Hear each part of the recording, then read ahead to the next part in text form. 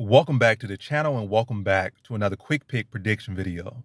In this video, I'll be predicting the welterweight bout between Niko Price versus Alex Oliveira, or Oliveira. I said Oliveira, but aloe vera, like the pineapple juice. But either way, when I look at this fight between Price versus Oliveira, matter of fact, this really could be a quick prediction. I mean, it is all quick prediction. This is the title of the video, but or the title of the video series. But when I look at Niko Price versus Alex Oliveira, I see one fighter that's still hungry and one fighter that's motivation is definitely questionable at this point. When Oliveira came in here, like the man that was still in the favelas or from the favelas, you definitely felt that energy with him. He had that dog in him. He had that fight in him, and he was scrappy. He was dangerous. He had that killer instinct. He was like a wild dog.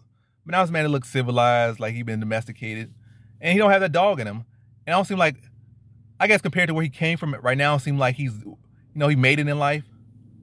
But it's not the reality of that. You might have come from the favelas or came from straight piss in a bucket or piss in a ditch, piss on a mosh pit of dead animals in the middle of Brazil, in some barren area or whatever it may be, like very low, making less than $1 a month or something like that, like very struggle, the real deal struggle, like beyond any you probably can find in America struggle, like struggle you think is a joke, like you can't, like people really struggling that hard, came from that type of struggle.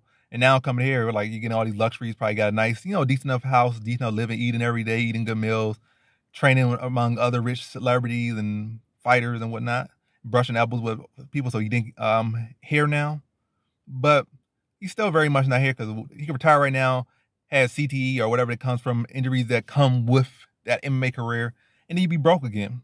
You're not gonna be ever be as broke as you were in Brazil or when you were in those favelas. You're never gonna be that broke. But you still ain't set for life to be dipping off like he is. He might have feel like he has hunger, but it's not showing as much as it once had showed. Definitely not.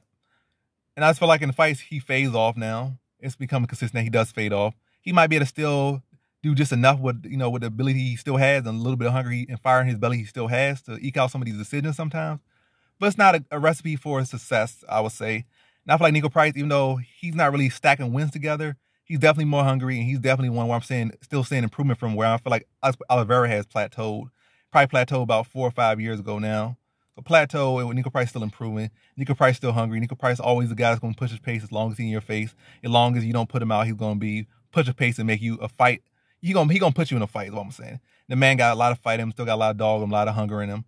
And he gonna be, like I said, he gonna fight until the ref stops it or his opponent stops or he stops. Like, so the man's gonna go. I feel like Oliveira might have some success early. He might have success, but I feel like Niko Price is gonna constantly be in his face, constantly pressure him, constantly attacking him, constantly making him work. Take him out that first round, put up a lot of volume, put up a lot of work rate.